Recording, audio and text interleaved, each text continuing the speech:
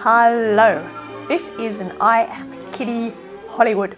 Now, today's review is of a film that is 81 years old, but you would not know it. Columbia's 1934 release, It Happened One Night. This film is produced and directed by Frank Capra. The screenplay is by Frank Capra's longtime associate Robert Riskin. It's adapted from a magazine story, Night Bus, and that was written by Samuel Hopkins Adams. The music is by Howard Jackson, the cinematography is by Joseph Walker, and the costume design is by Robert Calock. The film stars Clark Gable, Claudette Colbert, Walter Connolly, and Roscoe Karns. It's about a spoiled heiress and an unemployed crack reporter who end up on the same bus to New York. Blankets, hitchhiking, and carrots ensue. Now, look, in many ways, it's kind of amazing that this film actually exists at all. The only people who were interested in getting it made were Frank Capra and Robert Riskin. Harry Cohn ran Columbia Studios, and Columbia Studios was the poor cousin of the big studios. Frank Capra sort of bluffed his way into Hollywood and ended up getting a job at Columbia Studios. He lasted there because he had an engineering background and he was able to cope with the coming of sound much better than a lot of other directors. He did eventually become Columbia's most important director.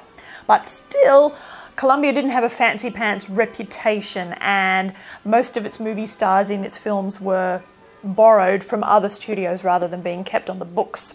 So they offered the role of Ellie Andrews to Myrna Loy, Carol Lombard, Constance Bennett, Margaret Sullivan, and Miriam Hopkins, who all said no. Then they offered the role to Claudette Colbert. She said no. Warner Brothers wouldn't loan Bette Davis out. They went back to Claudette Colbert, said, okay, we'll pay you double your salary and it will only take 4 weeks to film. She said yes. For the male lead, Peter Warne, they offered the role to Robert Montgomery. He said no. Then Louis B. Mayer, who was the head of MGM Studios, came to Harry Cohn and said, you can have Clark Gable.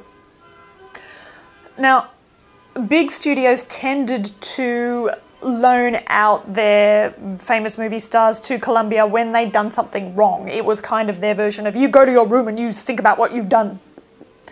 Clark Gable wasn't thrilled, but he didn't have any choice. Filming began, and everybody thought the thing was going to be a huge flop. There'd been a number of bus films made recently, and it looked like this was just a try and catch in on the whole bus thing kind of a deal. Claudette Colbert apparently complained about everything, every single day. When it came out, it wasn't an immediate surefire success. It was pulled from a lot of the major cinemas. The ones that it did stay in, it grew, word of mouth spread, and it became a solid hit. And then, when it was nominated for the top 5 Oscars for Best Picture, Best Director, Best Actor, Best Actress, and Best Adapted Screenplay, everyone just about fell down. And then, when it won, when it scooped the pool, well, to quote Wallace Shawn, it was inconceivable. That wasn't very good. Anyhow, inconceivable. Anyway, you know what I mean. Claudette Colbert did not attend the ceremony. She was on a train to go on holidays. They pulled her off the train, the Columbia execs, got her to the ceremony. She said thank you in her travelling clothes, went and got back on the train again. It was extraordinary. Now, this film was made just before the production code came into being, 5 months or so before it, and as a result it's got a much freer feel than a lot of the films made just slightly afterwards, and it also gets away with a whole lot of dialogue that wouldn't have been that common afterwards. You know, there's nothing I like better than to meet a high-class mama that can snap back at you. Because the colder they are, the hotter they get. That's what I always say. Yes, sir. When a cold mama gets hot, boy, how she sizzles. Now, you're just my type. Believe me, sister, I could go for you in a big way. Fun on the side, shapely, they call me. With accent on the fun, believe you me. Leave me. You bore me to distraction. Incidentally, It Happened One Night had an enormous influence on the creation of Bugs Bunny. Fritz Freleng, who came up with Bugs Bunny, loved this film, watched it over and over and over.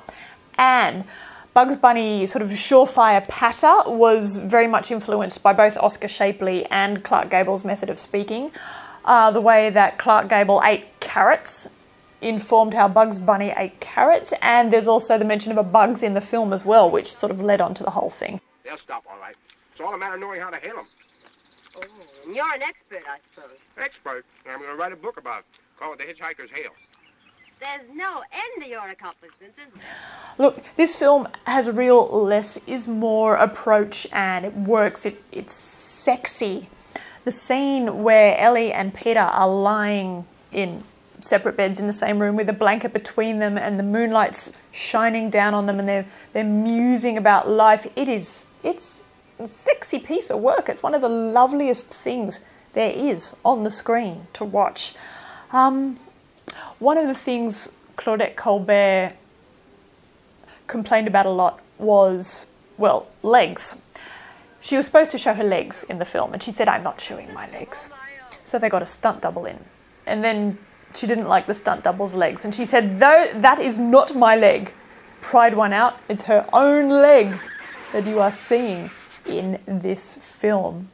And then Clark Gable apparently brought the sales of men's undershirts plummeting down to the ground because he takes his shirt off in the film. He's not wearing an undershirt. Men threw theirs out. I'm not having any of this. Anyway, look out for Alan Hale in this film. Now, he's best known as Little John in The Adventures of Robin Hood.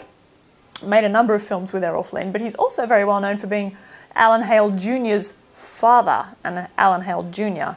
is the skipper on Gilligan's Island. The scene where Peter and Ellie attempt to fool the detectives on Ellie's trail that they're not really them is dynamite. How many times have I told you to stop butting in when I'm having an argument? Well, you don't have to lose your temper. You don't have to lose your temper. That's what they said. The film really feels much younger than it is, in a way. The mismatched road trip couple is such a common theme now filmically, but these are the two who originated the whole thing. The spark and the chemistry of Clark Gable and Claudette Colbert, no matter what kind of a time they were having making the film, is so real, so dynamic that it draws you in. The few glimpses of Depression-era life that Frank Capra gives you in this film also give you a glimpse of a whole group of people just trying to get by in the world, and really that's what brings it closer to us now, because in essence we're still all really just trying to get by. Now watch it for The Walls of Jericho. Watch it for the bus sing-along. It's great. Watch it because it makes sleeping on hay seem romantic and not itchy. It Happened One Night, 10 out of 10.